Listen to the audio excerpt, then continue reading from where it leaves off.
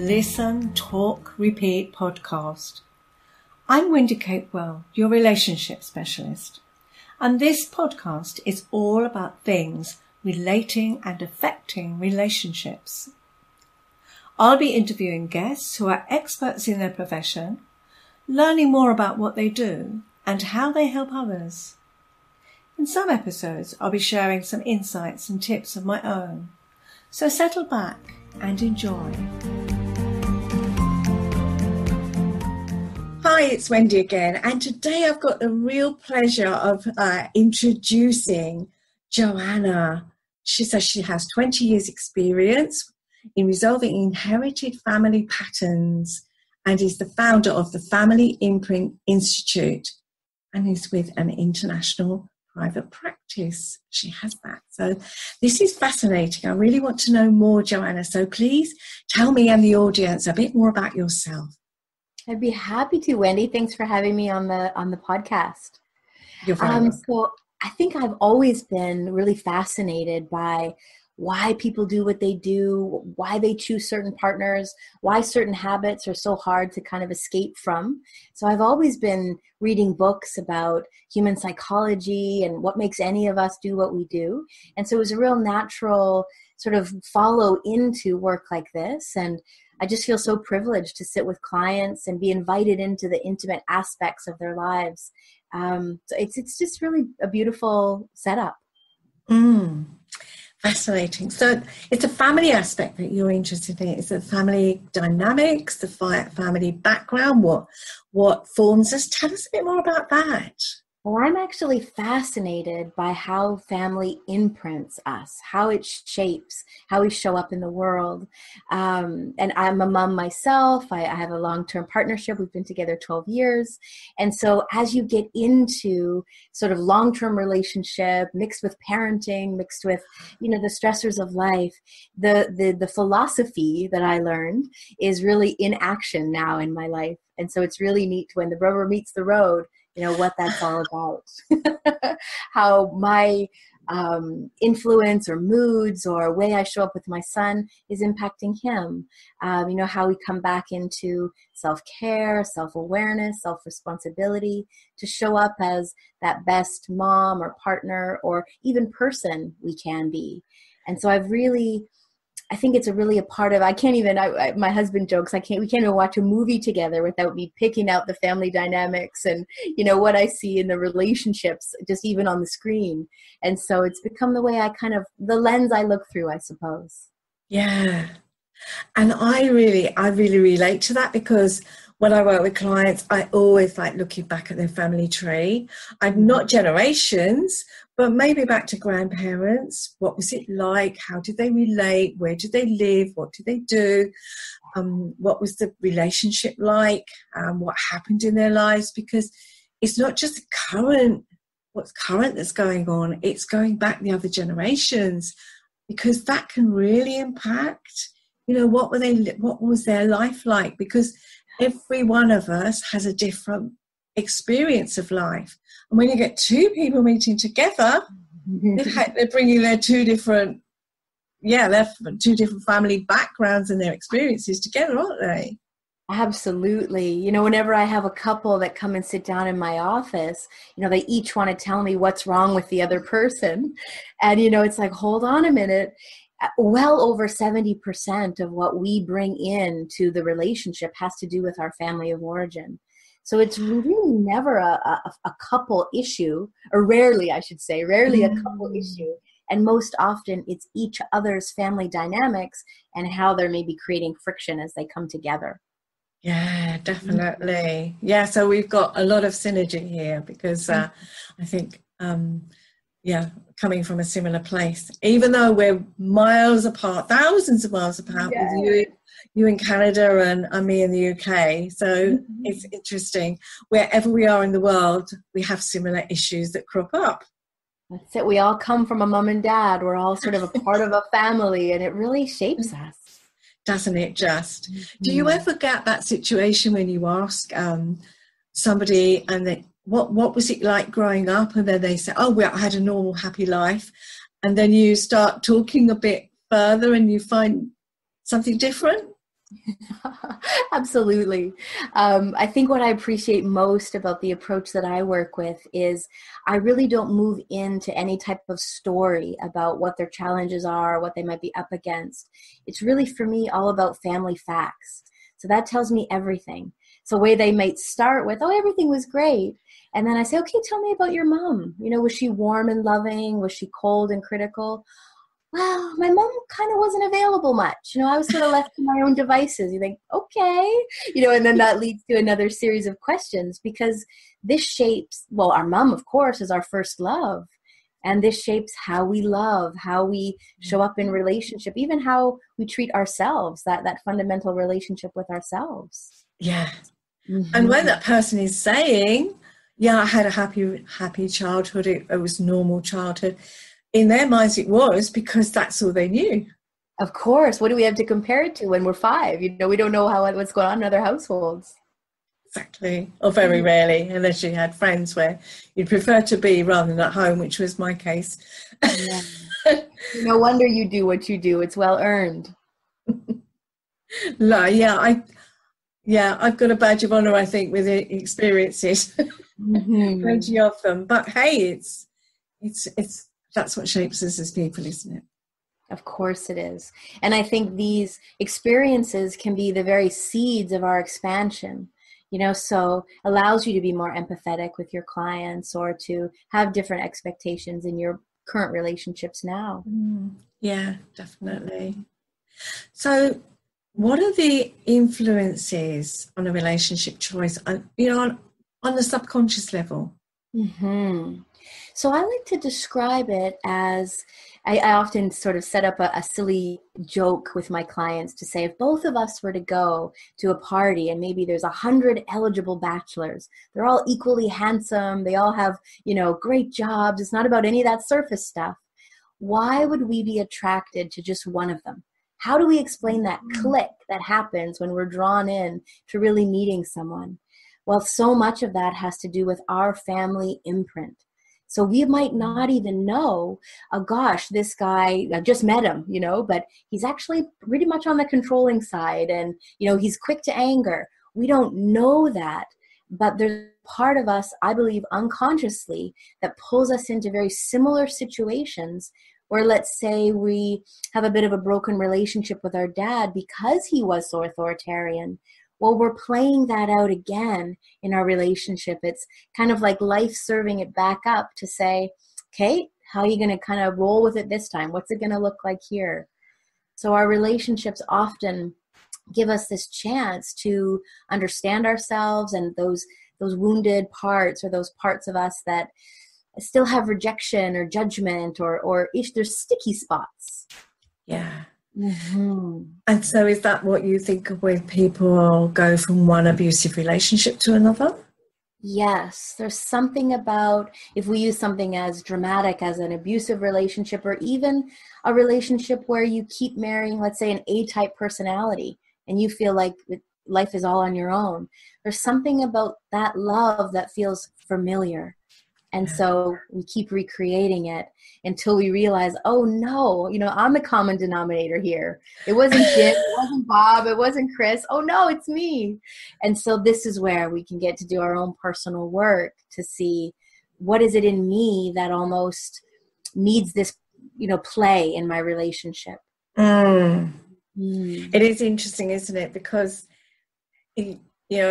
I'm sure you've seen it lots of times, when it is that people are always drawn to the same kind of person and wonder why. Why do I always keep getting drawn to the bad guy? Why do I get treated so badly? And they don't recognize their part in it, why they're drawn into it, or why they are allowing themselves to be treated in that way, and taking responsibility for that part in it, their part in it. That's it. And from a compassionate place around, gosh, no wonder this feels familiar. I've cut my mom out of my life, or I haven't spoken to my dad in a dozen years. Examples like this, it's almost like what we exclude, we're bound to repeat. And so really looking at that inner place of how we hold our family experience inside of our body, so that life doesn't have to be stuck on repeat.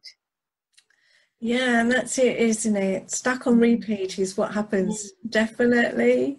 That's Yeah. it. And once you get out of that groove, isn't it great? Oh, yeah, absolutely. Or you see a client who actually moves on from that. I think that's just wonderful, isn't it? When they recognize what's happened for them, and then they feel that they don't have to be in that groove anymore, and they are worth a lot more. That's it. That's it. And the ability to really go inside so that there's greater confidence in their own choice when they are ready to love again. They feel like they can trust themselves more in love. Yeah, Mm-hmm. definitely. So when we talk about those experiences that we have in our younger lives, how do they show up in our current relationships, do you think? What's your Well, thoughts on that? I think a lot of it's a very overlooked part of the way people understand themselves because it happens before really words come online. So we don't go to our marriage counselor and say, gosh, I had an early separation from my parents, and that's why I don't trust love or I don't trust life. We don't have conscious memory of it, but it's actually laid down in the body like a blueprint. And so in this work, we call it a break in the bond or an interrupted movement. So this can happen in utero. This can happen right at birth. And for the first about, 3 to 5 years of life, because what we know in brain science is the baby's brain is literally being patterned after their primary caretaker. So in my case, my mom had to go back to work after 6 weeks. In Canada now, we have a 1 year maternity leave. Well, I know, and I read in Sweden, I believe it's a 3 years, 3 years with mom and baby. And that is really optimal because so much of the infant's brain development is based on, how present she is.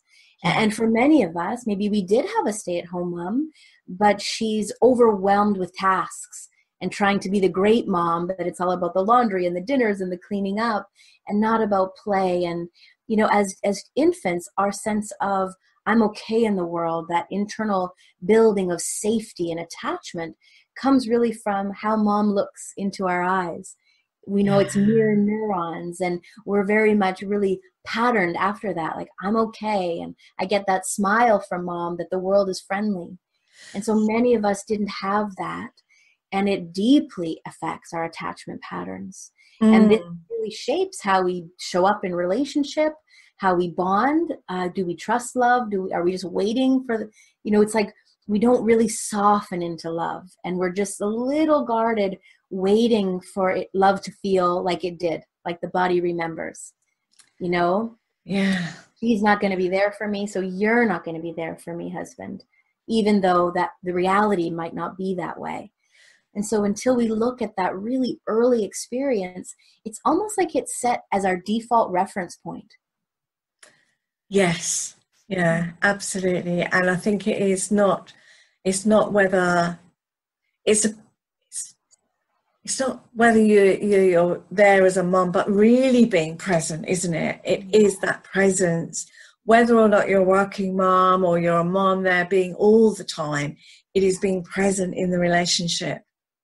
That's it. And, for all of those working moms out there, I'm a working mom too.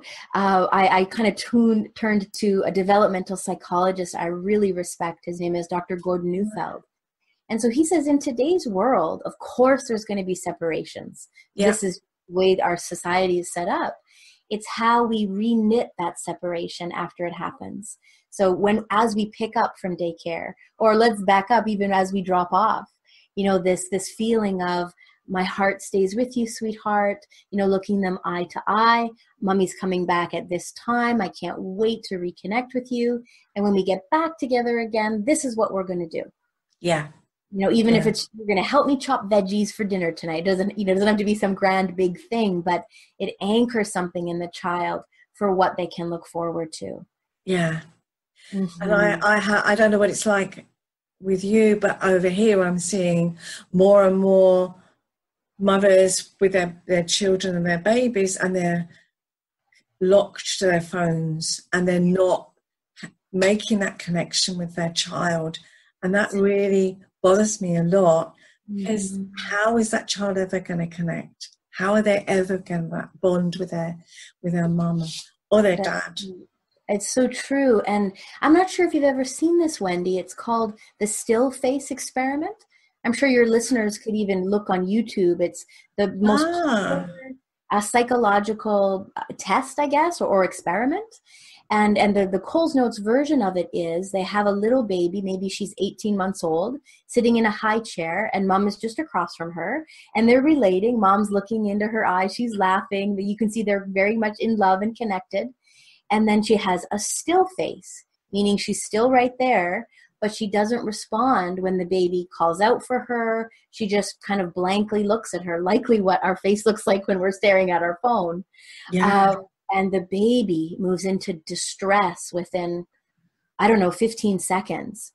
Really? It's actually really hard to watch. I'm sure as the mom in the experiment, it was really hard to do. But do take a look at that. It's remarkable.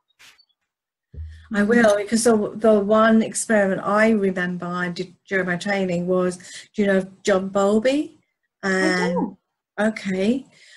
He's great on attachment separation and loss. Wow. And he did the strange situation. You find that on YouTube.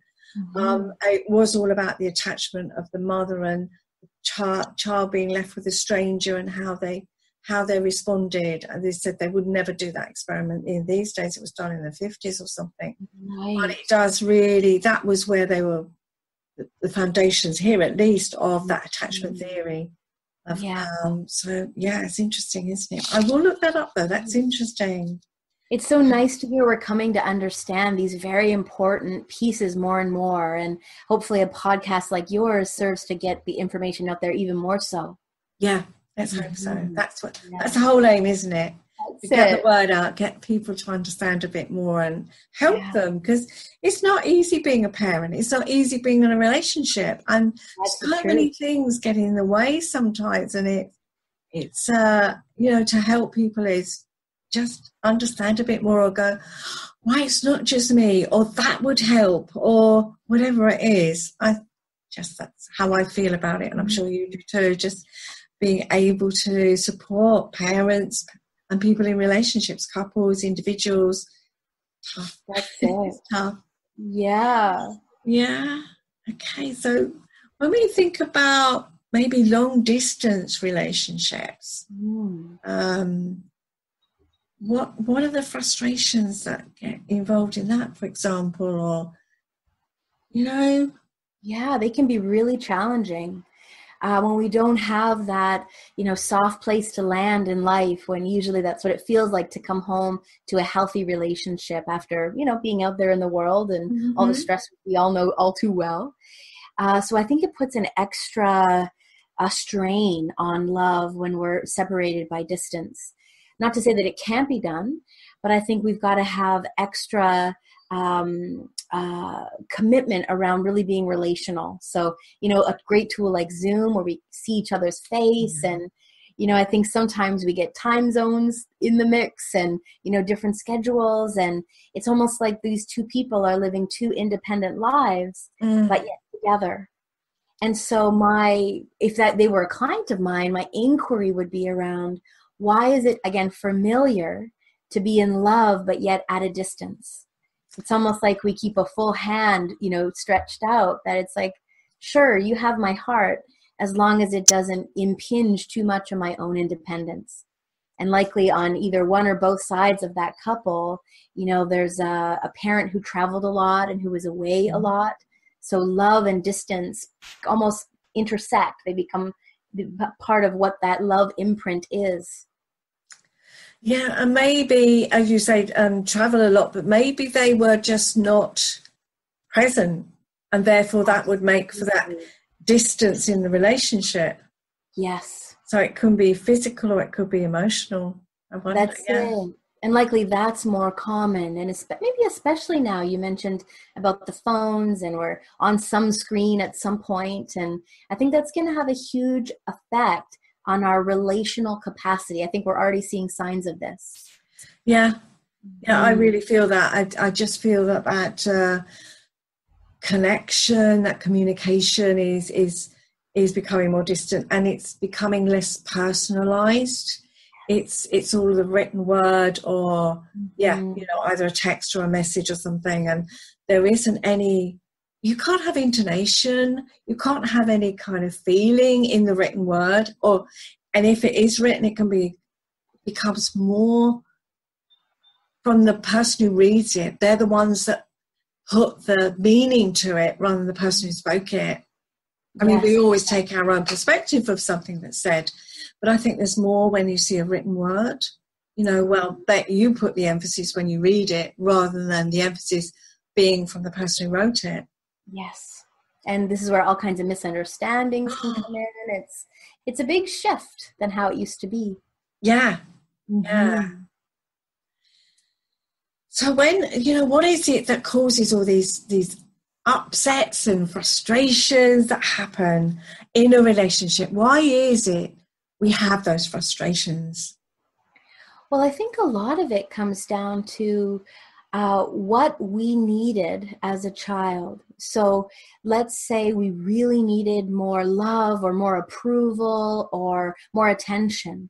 And we, of course, bring that sort of open space in the body into our relationship. And so we unconsciously expect that our spouse should just know how to fill that space.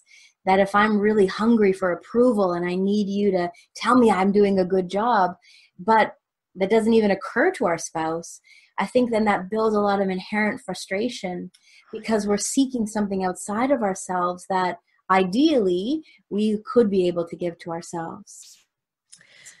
Yes, and that resonates with me right now because I had a client more recently that they were frustrated because they didn't feel that they were important to their spouse.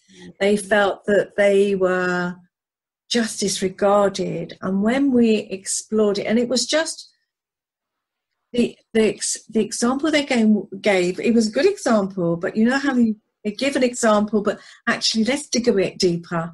Because that example might be something quite small. You just don't talk to me when I speak. You're distracted by television or something, for example.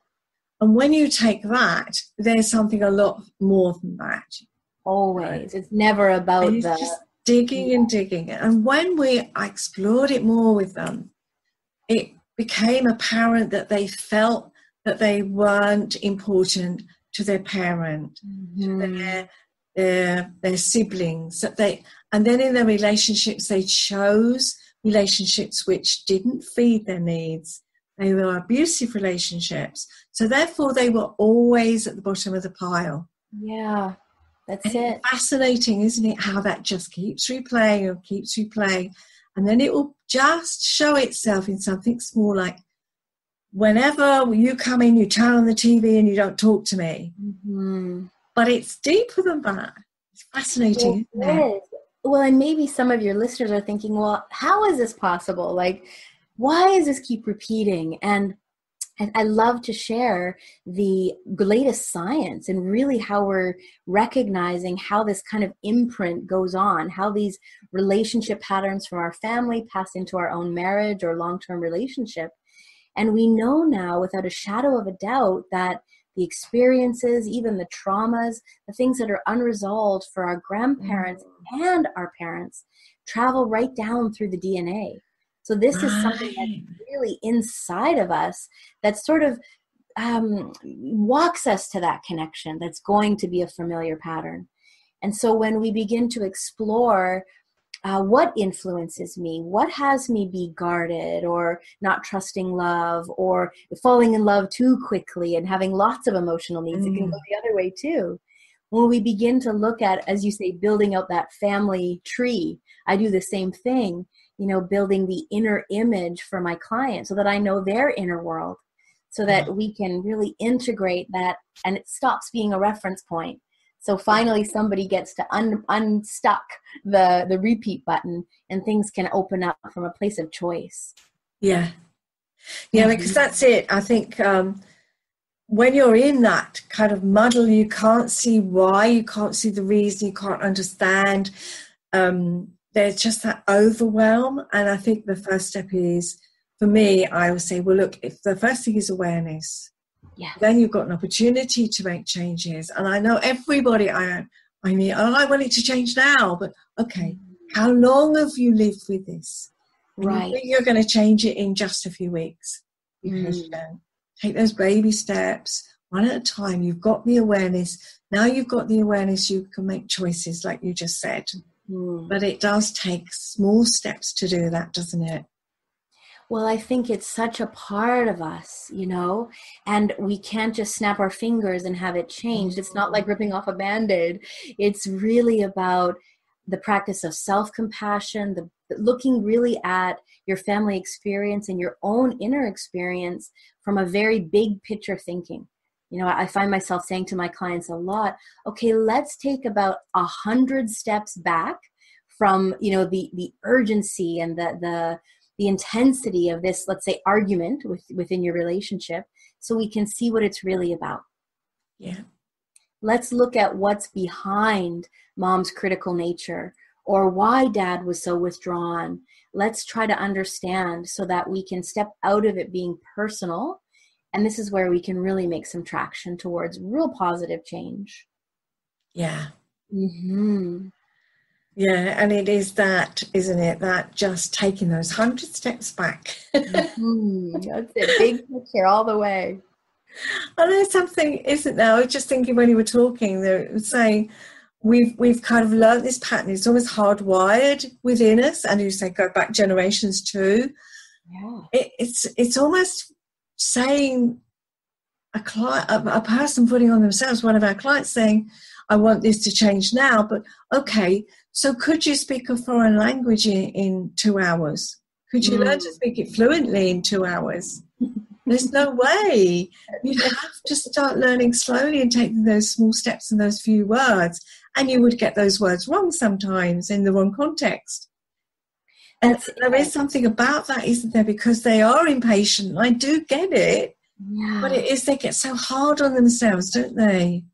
Well, and I think a lot of the times, and this can be even tough for me to swallow some days in my own relationship, because of course we're all humans, we're all in this game together. But I often say to my clients, our partners show up exactly as we need them to. It's almost like they guide us towards the live wire that's in our body that might need a little more tender loving care, that we didn't even know was still unresolved. Yeah. So it's not so much about I need to decide to get out of this relationship, or my spouse has got to stop doing this because it's driving me crazy. It's switching that around. It's almost, okay, what does this moment remind me of? You know, how old do I feel? And sometimes it's like, oh my gosh, I'm channeling my inner teenager and I've just got my heels dug in, but it's not about that at all. Yeah. Let me really see what this is about so that we don't go down that repetitive cycle. You know, I'm sure many of your listeners can identify with, I am so tired of that same argument. I just don't want to go down that road again. And so when we can, again, move some into the big picture, something outside of the patterned way can kind of rise up. Yes. And again, I was reminded of something else that is so true. And I was reminded of someone else, and going back to their childhood, you know, talking about that and saying that was, how did that little girl feel? And she said, well, she would have been upset, but I should have got over it. And I said, hold on a minute. Can you just stop? You think about that 4-year-old. You're thinking as the 4-year-old in your head as an adult. Right. You need to go back and really think. That 4-year-old hadn't developed that adult brain. Of course. And therefore, you can't start to say, well, that child, and dismiss it or not even connect with it in your adult brain. You've got to go back to think about somebody you know who's 4 years old or of that similar age. And then, you know, just think how that might be for that child. You know that child. What was it like because you were that age? And then they start to see that, because they're thinking their adult brain, well, when I was 4, but they're actually thinking of the 4-year-old in the present time. And it doesn't help, does it? Well, I think as adults, we can easily forget that as a child, we didn't have a choice to say, this environment is crazy. Like, I'm moving, a little 5-year-old with a tiny little suitcase and I'm out of here.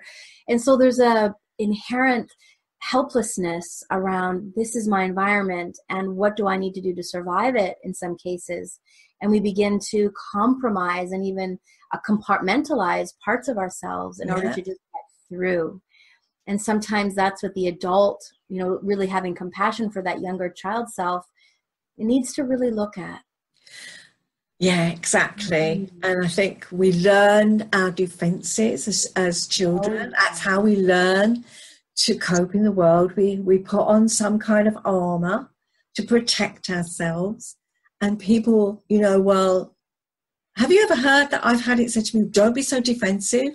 And that phrase is said as though it's something really awful. But actually, I developed my defenses for a reason. They protected me. Yeah. They kept me safe. They still do it on occasions. At least I can say to myself, okay, I've got to know my defenses now.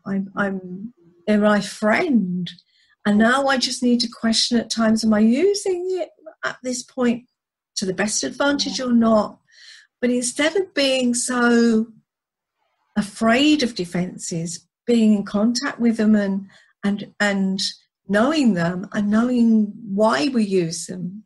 When you get I love what you're saying. Oh, sorry to interrupt. I love what you're saying there, in that to really make friends with our defenses or to get to know them so that we're not stuck in time. We're not using the 5-year-old defenses in our 40s, but we respect that those defenses needed to be there. So we kind of update them. So they're there for us if we need to draw upon them. Yeah. Like somebody, if they get really angry or they appear arrogant or, I stop sometimes and think, I wonder what's behind that, because that's the facade they're wearing to protect themselves. What do they need to protect themselves from? That's it. So, yeah. And I just think, just befriend your defenses. I completely agree. Even get curious about them. And I love to be that way with others. Like, she's like, I wonder what happened to this person that has them show up with such defenses, with such anger, so that I'm not in a judgment mode. It allows me to really stay neutral. The less I think in judgment or in argument we can be with what's happening in the world or with what's in front of us, the easier life can really unfold. Yeah, I think so. And when we get upset by what somebody says, it's not necessarily what they said, it's the way we perceived it. And why do I feel like this? Why am I taking this on? What is it triggered in me? Because that person, they may have said something quite innocuous, but take it on board, and it's suddenly, I'm so annoyed that person who behaved in that way. How dare they? And why have they said that? And you think, hang on a minute, just take a step back. Where did that message come from in the first place? What's that knee-jerk reaction that you're experiencing? Yeah. I think it really acts as even a preventative measure for keeping our relationships kind of clean, that we're not so reactive with each other, and so that we don't make meanings. I mean, as human beings, we're meaning-making machines. And how do we just let that be over there with the other person? Maybe their mood or they're having a bad day, and we don't have to engage with it and make a big deal out of it. Yeah, so many people say when someone they're in conflict with someone, what have I done wrong? Whereas actually, you probably haven't. It's just that person's stuff, and it's like, okay, that's your stuff. Yeah.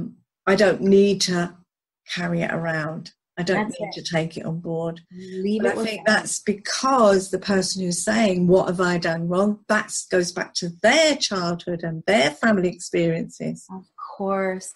And imagine the vigilance that would be needed for a child who, let's say, has a dad who gets angry at the drop of a hat, or a mom who kind of is pretty volatile. Yeah. And so to think that if we go back to that little 4-year-old, it's like, oh, what have I done? Am I in trouble? And so we carry that part of ourselves into work with us. If our husband gets angry, we don't even, look towards resolution. We just tuck in, and the what have I done kind of overshadows what would be more of a grown-up natural response. Yeah, and can I share something at this point of my personal Please. life? Is that okay? So I Yeah. remember several years ago, I was in an office, I was working in an office, and my boss was outside, and he was in the general office, and he was slamming and banging filing cabinets.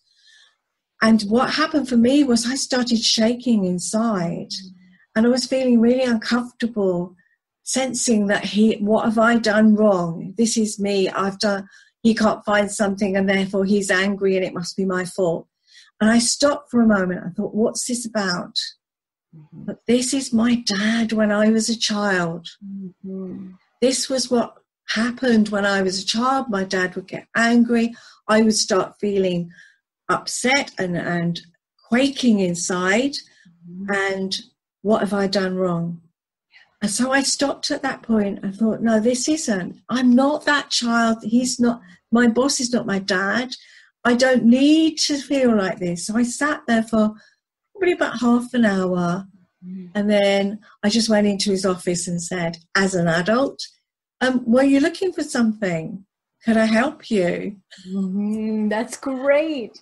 And so many of us, if we could just sort of come home to ourselves, engage our breath, sort of really, what does this remind me of? Where am I in space and time with this? So that little girl inside of us who's so scared feels really acknowledged and heard and even held by the breath. And so what a beautiful practice. You just spent 30 minutes with yourself kind of regulating what was firing off inside. Yeah. And it was that awareness, and it was that feeling, actually, I don't need to react. I'm not that child anymore. I could calm the child within me. I could empathize with her and say, it's okay. It's not your fault. It's nothing to do with you.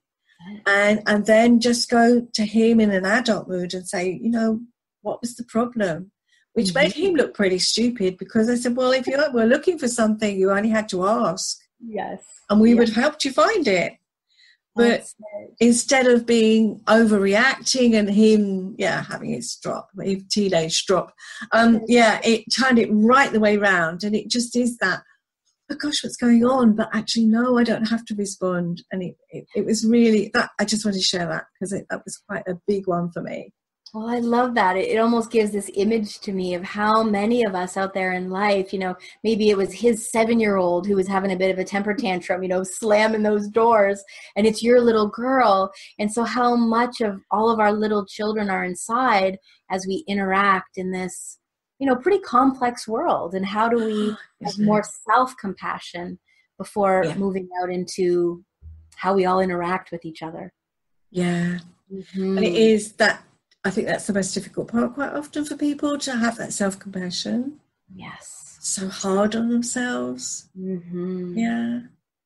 Self-compassion and sort of the practice of it often bumps up against what we hold inside. There's so many people that just want to keep it down, whatever those painful experiences were. So it just feels so big and so scary. But the beautiful story that you shared, Wendy, sometimes it's just as easy. We all have access to our breath. It doesn't cost a dime. And so we just have to have that self-awareness to give ourselves the gift of that half an hour to really settle back in, so that we can process it. This is really how we unburden how much the body is holding and what's in that, proverbial Pandora's box of emotions. Yeah, if we don't feel it, I've really learned our bodies carry the burden. And don't they just? And then they manifest. It manifests itself in a physical way, with illness and disabilities and issues. And I had one client, and she had lots and lots of physical problems. And I said to her, when we talked, and I said, "What happened in your life?" And she talked about one trauma after another that she'd experienced, but she'd never actually dealt with them. And I said to her, your body is manifesting itself. It's coming out in you. What those traumas that were never resolved. Yeah, that's it. And that is really the essence of healing. How do we give ourselves enough time and understanding. And sometimes it really is cultivating a meditation practice, really pulling traction away from the negative and what if thinking, and how do I move into a gratitude practice. Yeah. Yeah, it's there's a lot, isn't there? I think sometimes people don't recognize that we are holistic, that our emotions, our mental state and our bodies are connected. You can't disconnect them. Absolutely. And it's neat to see how medical science is finally catching up. We know without a doubt that if we're stressed, our immune system goes right down. Psychoimmunology, it's now a whole area of study. If we're chronically in a job we don't like, that leads to depression. There are all of these sort of things that we can put together. And very much our lifestyle choices and the way that we think and feel, it's also interconnected.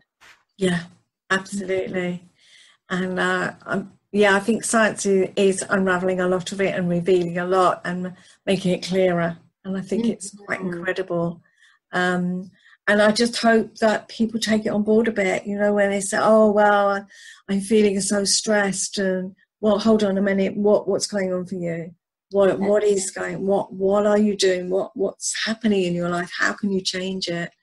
Because that I don't think people recognize how much stress impacts on the body long term. So true. It's like a build-up residual effect. And sometimes a simple movement could just be, what could I give to myself before going out there to give to others? How do I fill my cup first before my full day is about other people's cup? And so we step back into the driver's seat by just deciding, what is it that I can give to me? What is it that I need to, have a little bit of resilience with all that I've got on my plate?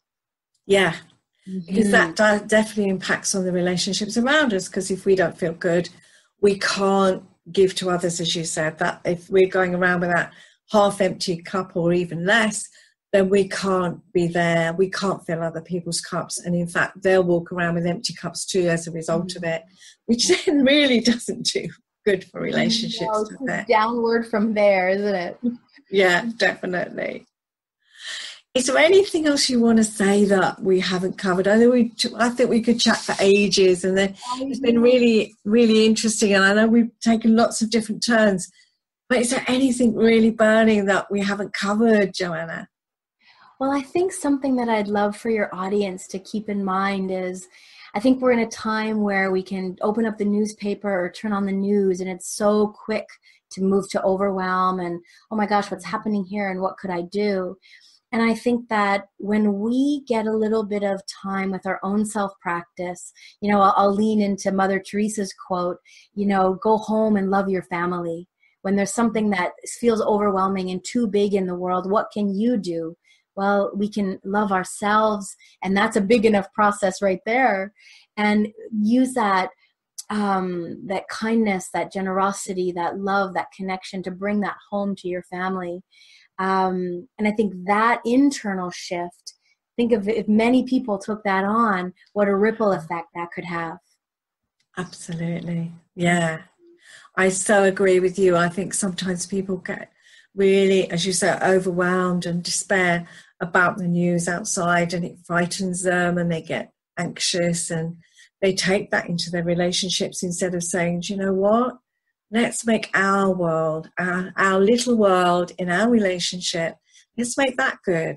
And once we do that, if everybody did that, just that kindness, generosity and warmth, we could spread that instead of the hatred that is unfortunately around us. That's it. It's like if these emotions are contagious, instead of more fear, more anxiousness, more judgment, what if we had more tolerance, more acceptance, more agreement? And I think we each have a choice every day. And I know some mornings, it's a hard choice for me to choose, I want to sleep longer and I don't want to do this, versus what do I need to do to shift gears here? Yeah.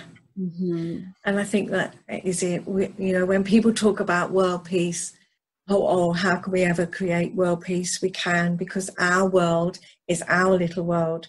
And if we can bring that peace to our little world, then, as you say, those small steps, it will have a ripple effect. Oh, I've loved talking to you today, Johanna. It's been fascinating. And I just want to ask, how can people get in touch with you? Great. Well, thanks, Wendy. My website is www.johannalynn.ca. Because my name is unique, I'll just quickly spell it so that your Yes, listeners can find me. So www.johannalynn.ca, because I'm over here in Canada. Great. All the details will be in the show notes for anybody who wants to look it up on the podcast website. But yeah, thank you for that contact and details. I've loved talking to you, and it's been fascinating. I've learned more different ways of approaches, and we've shared different things. We've got a synergy, but there's also different ways in which we approach things as well, which I love because I'm learning something all the time, and I hope our listeners have learned something today too. So thank you so much. Oh, thanks for having me, Wendy. It's so great to connect with a like-minded person, even as far away geographically as we are. So thank you for having me on your show. It's been an absolute pleasure. Thank you. So you can find all the information about this show in the show notes. And you can find lots more on my website, www.yourrelationshipspecialist.co.uk, including the link to my podcasts. And you can also sign up on my newsletter, which has lots more tips and offers. So until next time, bye for now.